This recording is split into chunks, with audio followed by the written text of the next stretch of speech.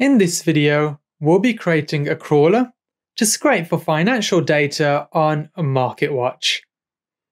Particularly, we're going to be scraping the dividend yield of each stock and exporting it to Google Sheets.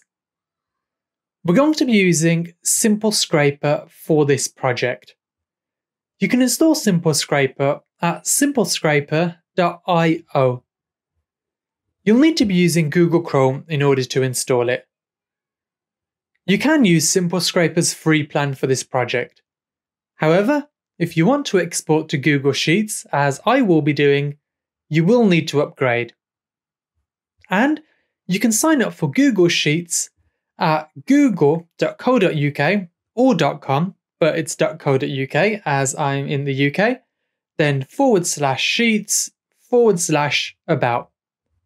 Google Sheets is free, so you need not worry about pricing.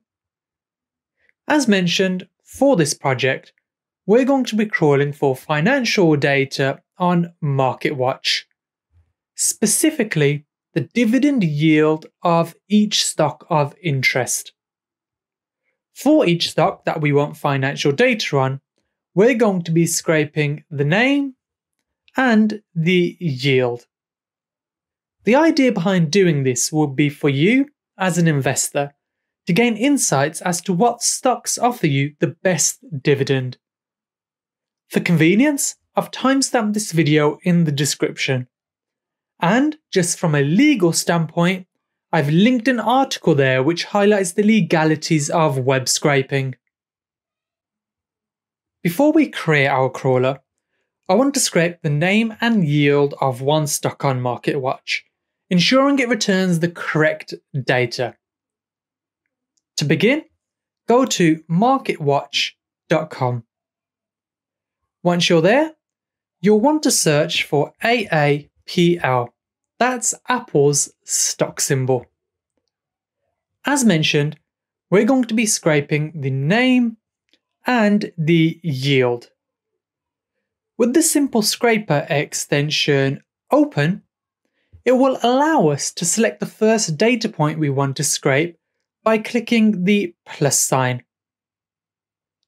First, we want to scrape the name only. That which is highlighted in green is what will get scraped. We can name this data point name and click the tick to set this data point for when we run the scraper soon. Second, we want to scrape the yield. Again, we need to click the plus sign. Then we select the yield only. We can see it is highlighted in green what will get scraped. We can name this data point yield and click the tick to set this data point for when we run the scraper in just a moment. To run the scraper, click View Results. Once the scraper has run, Simple Scraper will work its magic and return the data points we selected, name and yield. Now we're going to take this a step further, turning this web scraper into a web crawler to get the name and yield on a far wider range of stocks without us having to do more manual scraping. Before we configure our crawler, we must save the settings for this scraper, otherwise referred to as recipes in Simple Scraper. To save your recipe, click Save Recipe on the left-hand side. Once clicked, you'll be prompted to complete this page. Let's do it. Recipe name, let's write yield crawler. URL, we can leave that as it is. You'll see why soon.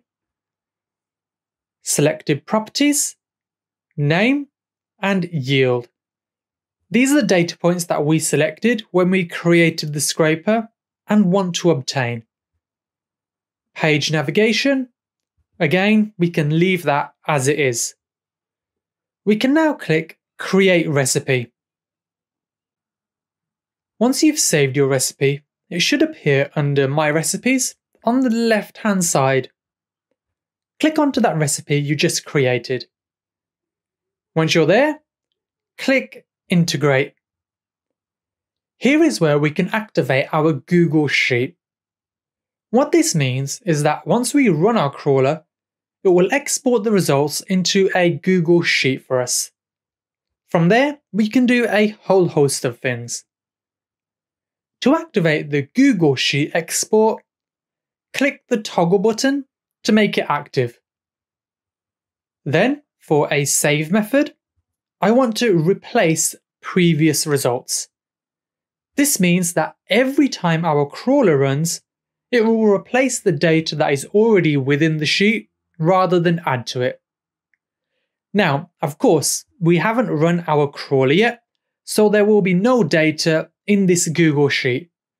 So let's move on to running our crawler. When we went through the initial scraper setup, we scraped the name and yield of one stock on MarketWatch, ensuring it returned the correct data. The stock that we scraped was Apple.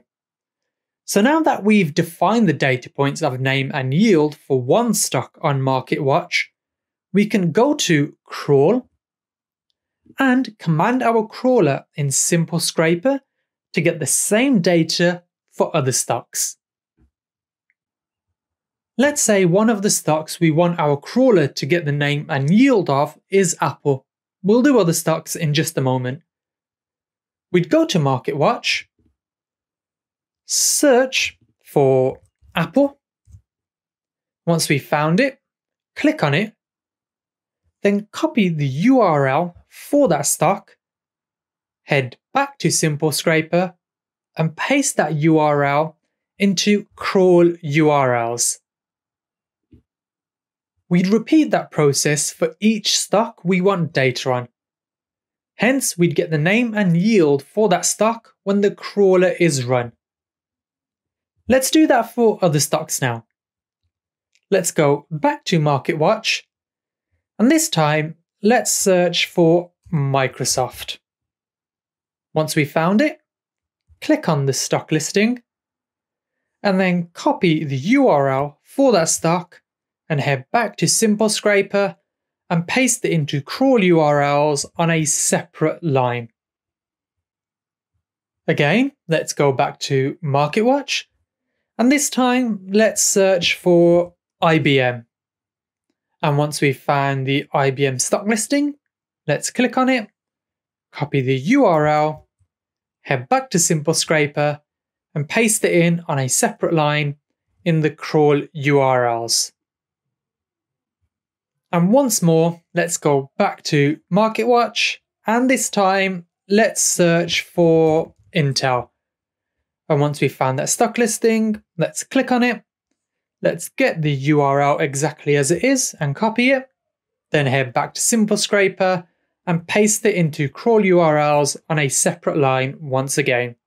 So you get the gist of it now.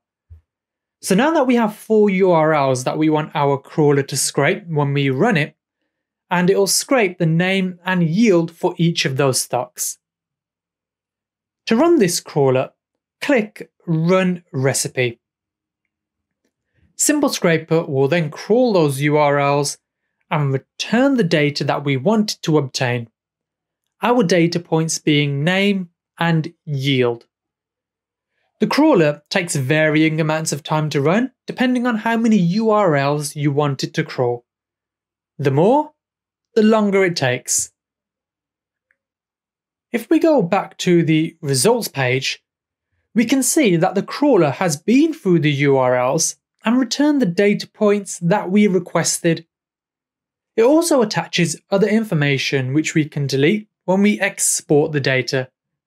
But it has crawled what we wanted it to in order to gain insights. From here, the data will automatically get exported into our sheet.